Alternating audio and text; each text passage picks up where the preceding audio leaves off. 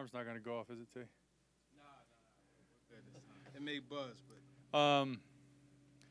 First, I want to thank all the players that participated in training camp. I thought we had a good camp. It was great to work with both Arizona and Tampa over the course of those couple of days that they were here. Got a lot of good work in. The roster reduction process, that's never an easy one. Those conversations are always tough when you're talking to these guys that have worked so hard to have an opportunity in training camp. But Mike and I met with those guys yesterday and informed them of our decision.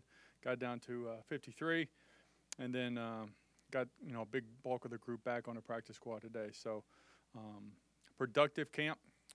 Still got a lot of work to do, but we're moving forward and getting ready for week 1.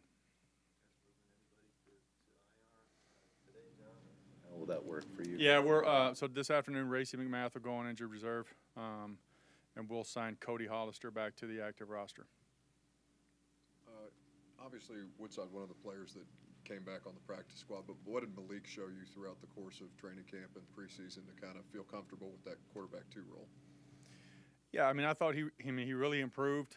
He certainly made some impressive plays in the preseason games, but even at practice, just the ball coming out of his hand a little quicker, throwing with a little bit better anticipation, deciphering, working through coverages. Just thought that he was on the right track. And I mean, he's still got a long way to go, but certainly trending in the right direction. What has Hollister or how has he improved over the last couple of years that, he's the guy for right now for you there? Yeah, I mean, I think Cody's toughness level, he's extremely dependable guy. He's a smart player. He can play a multitude of, multiple spots at the receiver position on a moment's notice without a lot of reps throughout the course of the week of practice. He's been a competitive guy on special teams. He's been productive on special teams for us, which when you're not in, if you're not the 1, 2, 3, 4 receiver, you're going to have to do something in the kicking game, realistically. And he's done a great job blocking. So, all the things for that position, get open, catch, block, dependability, intelligence, versatility. He embodies a lot of those characteristics. What do you like about Dennis Daly and his versatility, I guess, a key for him as he joins the team? Yeah, I mean, we played against him a couple years ago. I mean, he certainly kept – I remember he was at the Senior Bowl. I think it was the same year that Nate was down there, Davis. I played mostly left tackle for those guys, but he's also played right tackle. He's played some guard. I think he's got good foot quickness. He's got some snap with his punch. I thought, he played – I think he started 9 games last year and blocked a lot of good players.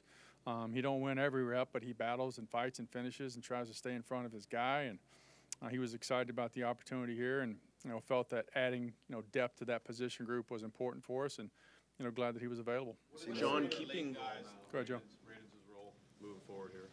Yeah, I mean, he's working mostly at tackle, Joe, throughout the course of the spring and then through training camp. And then, he's getting some guard work now because if you're not one of the first 5, you want to be able to go in and play multiple spots. We've seen his work at tackle. He played guard some last year for us during, practices and stuff. He played left tackle in the San Fran game last year. So, working at guard now, just trying to get brushed up because he spent so much time at tackle so that he can punch in at any of those spots. What are some of the late guys like Lonnie Johnson, Ugo, what did they do in order to come in and be able to earn a spot so quickly over a guy like Theo Jackson who you drafted? Yeah, I think, Theo missed a little bit of time there in the middle of training camp. We were able to get Lonnie in here. He's got a unique skill set in that he's played corner and he's played safety. He's a really long player. He's a fast player. He's an explosive player. He did some things in the kicking game in the preseason that kind of caught our eye. And we think he can play, a couple different spots. Theo's really improved. Glad that Theo's back with us on the practice squad. Keep working with him. He's working at a couple different positions too. And Ugo, he was here for like 2 or 3 days. He certainly had a lot of film in his time in Seattle. Briefly there with Philly, they kind of played him down there in the nickel role. And then, when we got him here, he played in the game and was productive in what we asked him to do. So his ability to, I would say, transition to what we do and learn and execute pretty quickly certainly bode well for him. Impressive about Trey Avery and Julius Chestnut that they earned spots on the 53. Yeah, that's a great. I mean, I think with Julius, I mean, he ran hard, he ran tough, he played good on special teams. He actually caught the ball better than I thought he would. You know, and you know, anything that we asked him to do, he didn't have a whole lot of mental errors. Was just a guy that, you know, we didn't know if we could get him through waivers, but he also earned the opportunity on the team. And then, you know, Trey, you know, he was a late addition to the undrafted class. He came in here, and I made the analogy yesterday. He was kind of 7th or 8th in the race about midway through camp, and it seemed like once he got to turn 4, you know, he just hitched up and kept running and kept passing guys up. He's competitive at the line of scrimmage. He's really sticky in coverage. He's got good play speed. He's got good instincts. And he doesn't play the position like a rookie. He's not intimidated. He gets up there and he lines up on his guy, and he's reactive, and he's really done a nice job. John, keeping Dez off the initial 53 again, I guess maybe what's the message for him, and what specifically do you guys want to see from him in terms of continuing to grow? Well, it was a different conversation this year than it was a year ago, Ben. You know, I thought that he really had an outstanding offseason. He got off to a really good start in training camp, made some plays for us, and then the consistency bug kind of crept in there. You know, there were practices where it wasn't so good, and then, you know, he would rebound a little bit the next day, and then maybe drop the next day, and then really turn it up the next. And I told him we've just got to maintain that consistent level and work to improve a little bit. You can't have the highs and lows, you know, the peaks and valleys throughout the course of your career improvement-wise. And he acknowledged that, and he was excited to be back here today and working on the practice squad. And, I mean, we saw what he did last year. He improved throughout the course of the season last year, earned the right to get back up on the 53, and that's what the expectation level is for him this year. Looked like about 20% of the initial 53 is made up of rookies. What does that say about this team and then what they were able to show you? I mean, I think it's a competitive group, and we spent a lot of time with these guys, you know, in the draft process, being able to, you know, to be around them and get to know them. And they've came in. I was talking to Chicky Giassi, our player development guy. He said this has been one of the better rookie classes from a standpoint of coming in here and being able to act like a, you know, what we expect a pro football player to act like, which is a testament to them and the universities that they came from, and you know, their commitment to us and to the process. Ty Sambraio, that tackle who could plug in either side at a moment's notice. Do you have a clear-cut number 3 guy right now? Well, I think we're working through that, David. That's kind of why we've, you know, Dylan's played on both sides. Jamarco has played on both sides. Dennis Daly has played on both sides. So, and we've got 3 guys that we think that have played on both of those sides on the end of the line of scrimmage, and you know, they're working at a couple of different spots. And you know, whoever the best one is, when called upon to go out there and play their spot, you know, we're going to expect them to be ready. What do you think went wrong? Josh Gordon was going to visit today. NFL Network report. I guess is that accurate? And I guess if so, what do you have to consider when you maybe bring in a guy like that just to take a look? Yeah, I mean, we're going to work out a lot of players throughout the course of the fall, John, and we don't comment on those guys. We'll comment about the guys that are on the team, and if players, when we work them out, if they end up on the team, then we'll talk about them. What do you think went wrong with the 2020 draft class, and is that something that you could learn from going forward?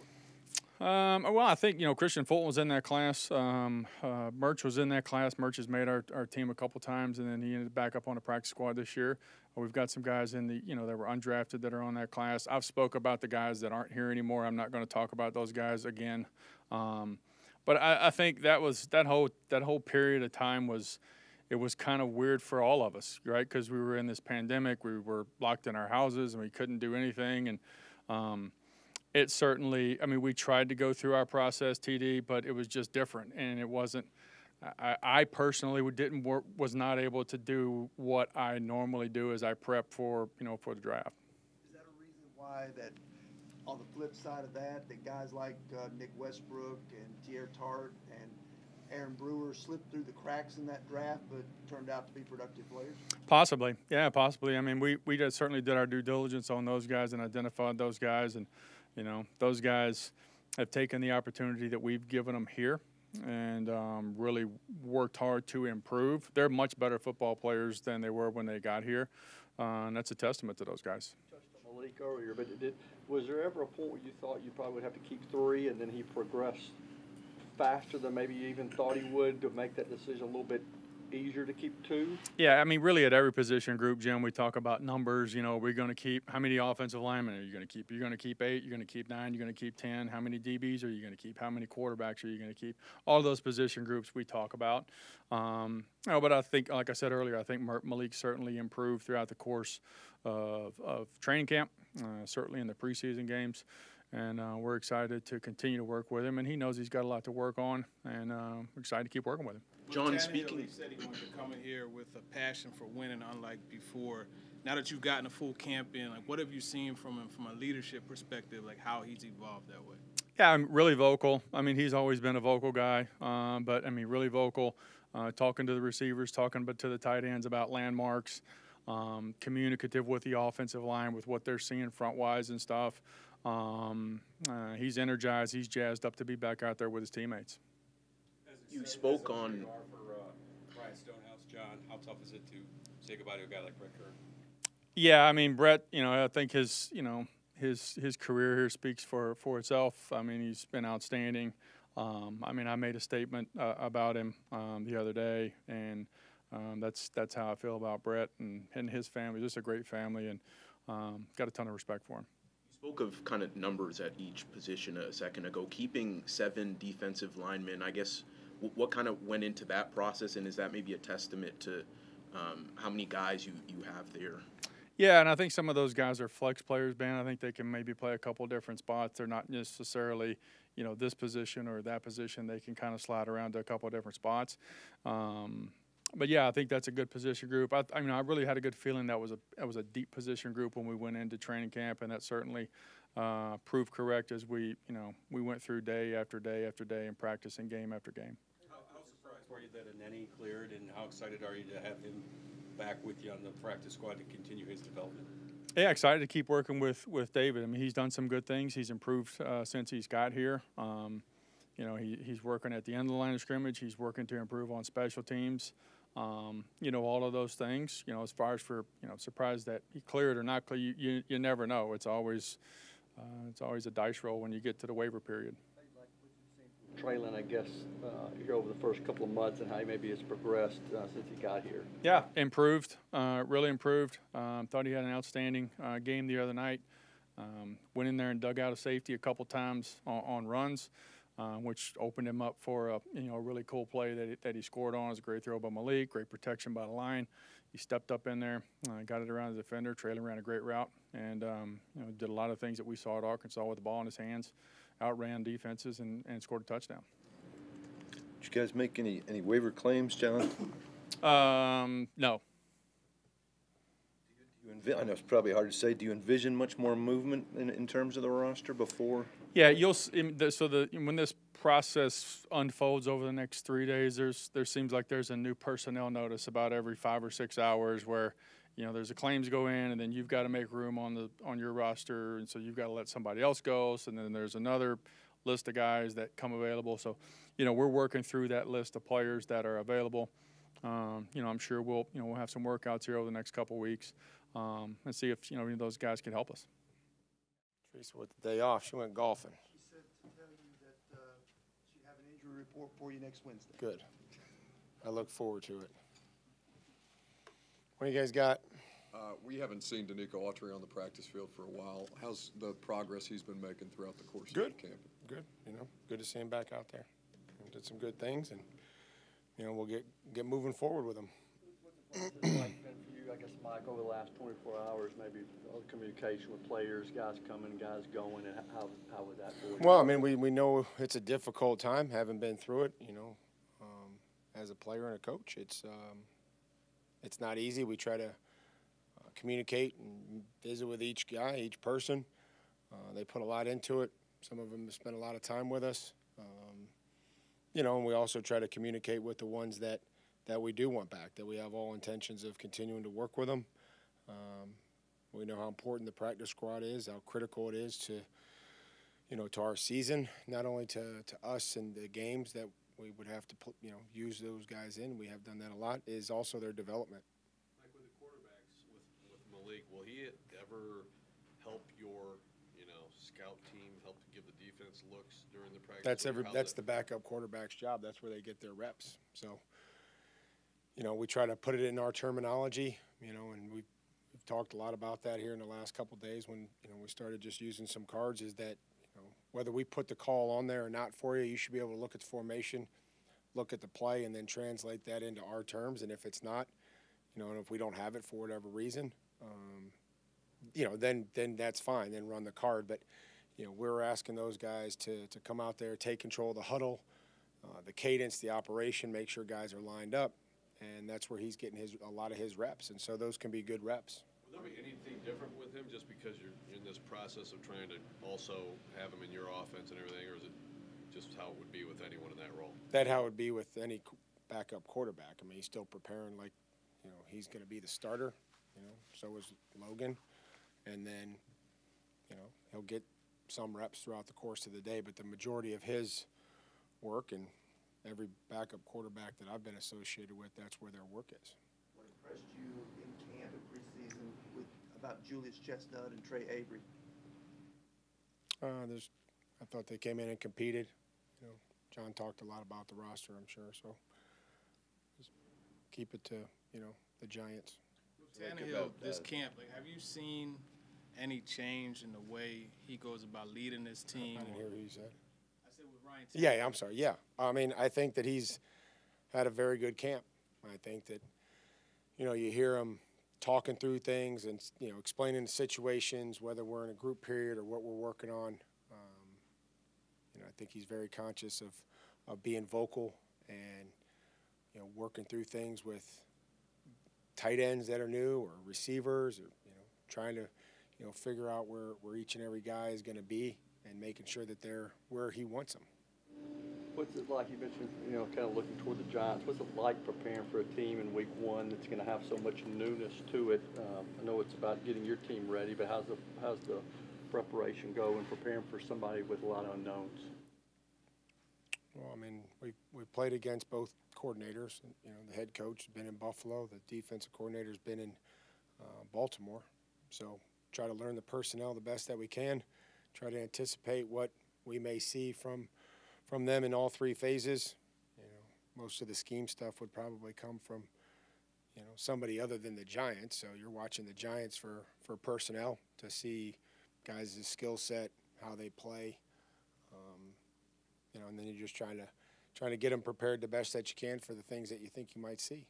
Do you see this week as kind of an extension of training camp in terms of working on what you need to work on while starting to put in what you need to do against the Giants, or how do you approach this? I think it's probably a little bit of both.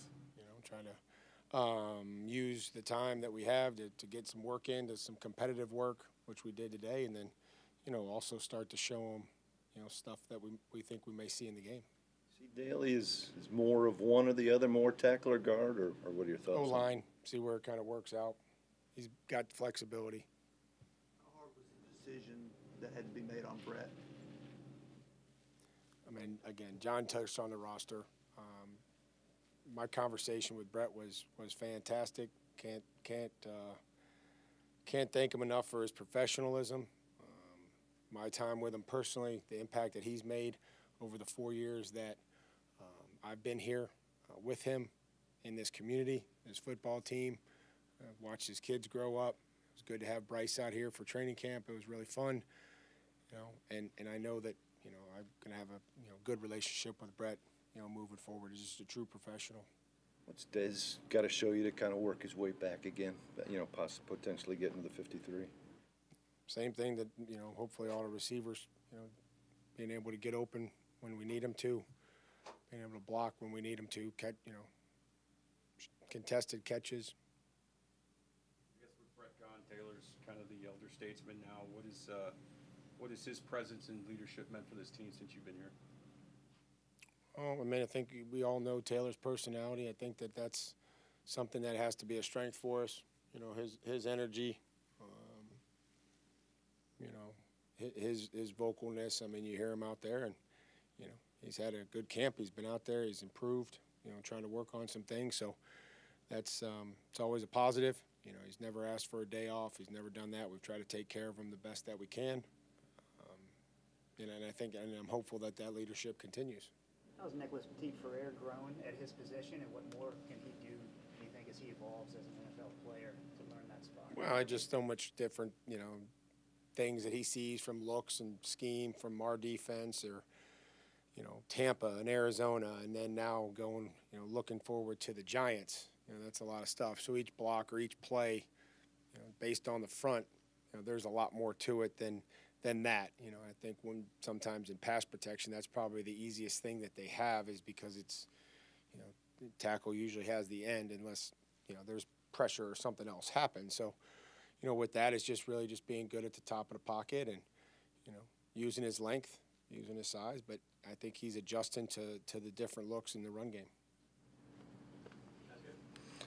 Have a great day, guys. Enjoy the sunshine.